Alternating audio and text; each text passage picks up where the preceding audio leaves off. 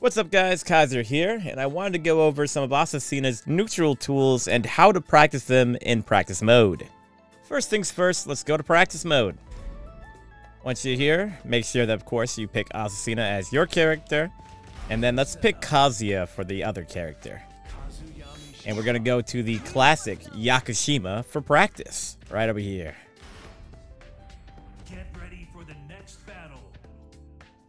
Azucena has two neutral tools that we can set up drills for. The first one being down back 3, and the second one being down forward 1-4, into back turn. That's important. Let's start with down back 3. To set up this drill, I want you to press start, go to practice settings, change the training mode to offense, the opponent action to random block, and the action after hit or block I want you to change to punish.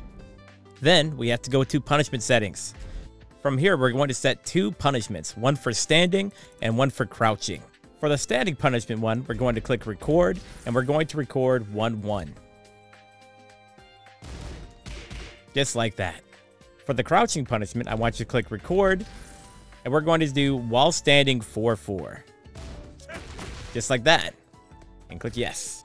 So for this training, when the Kazuya blocks the attack, you want to do the back turn parry. Just like this, and you can punish it with forward 4-3. The best way to punish every time when he blocks low is do a 4-1+2. This will always work every time. The forward 4-3 can be a little bit tricky to do sometimes, depending what's happening. But on hit, you want to do 1+2, and then you can do a combo. This will beat the jab that we set. Show you how this drill looks in action. I'm gonna quick do this for like 15-20 seconds.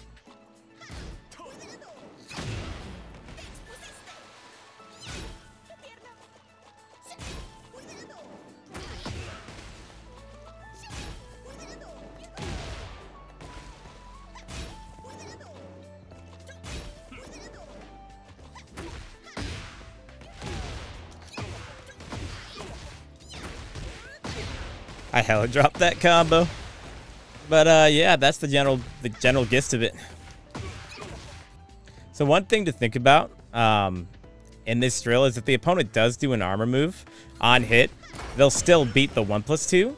Where in that case, if you think they're gonna do that armor, you should use 3 and then get this. This all depends on the opponent you're fighting. It's not a guarantee. Also, sometimes jumping over works too. Does not work in this case. Do not do it versus Kazuya. But if you think they're going to do an armor move, use 3. Or you could also use a throw. That beats the armors. But everything else is beaten by that 1+2, so the drill still works as intended for the most part. I highly recommend it. You will find a lot of use, and you will get a lot of games off of just the down back 3 tech here. So for the next one, let's talk about down forward 1-4 into back turn. The thing is, we already have this set up. It's the exact same thing as the last one. Training mode offense, random block, punish. The only thing for the punishment settings, we're going to turn off the crouching punishment and just keep the 1-1 standing punishment. So for this drill, on hit, you want to use back turn 1+2. Boom. And you'll get the counter hit launch. And when it's on block, you want to hold down back and get a punish on the whiffed high. Now, you might be saying, Kaizur, but what if he does a mid? If he does a mid, oftentimes you'll still be able to get out of it just because they're reacting and waiting for you to not finish this string. And the other thing is, if they are doing it fast enough, like you just saw, to where they would beat you doing the mid, you should just finish him for counter hit launch here. That's the other part of this drill. But the main thing you should be practicing, if we have it back on random block here, is on block, duck, launch. On hit... On hit, nope. Go ahead and do it. Get it. On hit, 1+2. Just like that. And just like with the other one, you don't have to do 1+2 after this. If you think they're going to armor move, do a 3. If they're going to do a jab like this guy's doing, though, it is much better to go with the 1+2. But if they do this, hold down back to get this spin from back turn. You have to do... Holding down back will do this long spin and give you a lot of space. You can't hold back. You can't just hold down. You have to hold down back. And that's how you get that super nasty spin. And just like the past drill, I will be showing it to you for 10 or 15 seconds so you can see how it's done.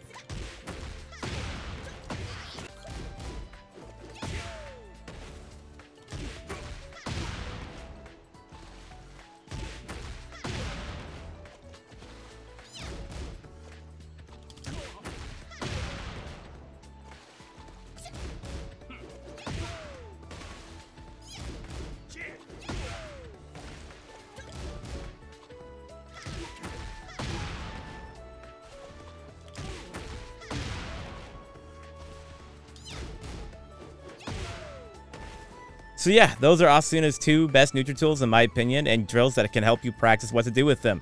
I know they aren't perfect, but I do find that they are quite useful for myself and my students, and hopefully they'll be useful for you.